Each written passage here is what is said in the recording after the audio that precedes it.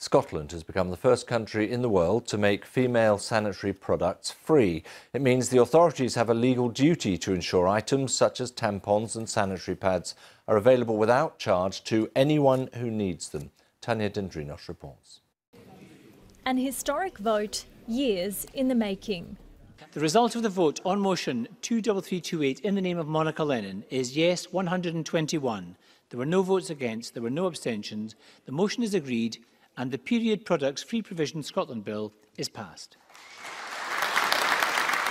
Monica Lennon seeing out her vision, with Scotland becoming the first country in the world to make period products free for anyone who needs them. Menstruation is normal. Free universal access to tampons, pads and reusable options should be normal too.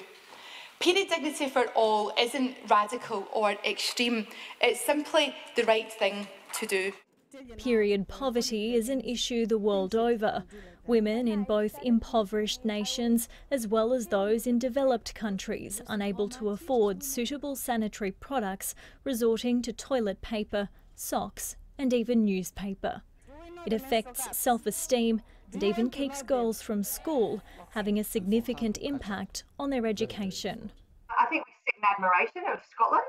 I think that it shows and will lead the rest of the world into how we look at menstruation, even the conversations around menstruation. I think it's fabulous. Obviously, there is still a lot of stigma attached. Lots of people don't like to talk about it as an issue generally, let alone the fact of period poverty. Period poverty is multi-pronged. So we look at period poverty, and while we can give access to sanitary items, we also need to remove the shame and stigma around menstruation. We also need to educate so that our girls and our boys are learning about menstruation in a way that they can hear it, take it in and remove the shame and stigma around it. The benchmark now set and ready for the rest of the world to meet. Tanya Dendrinos, BBC News.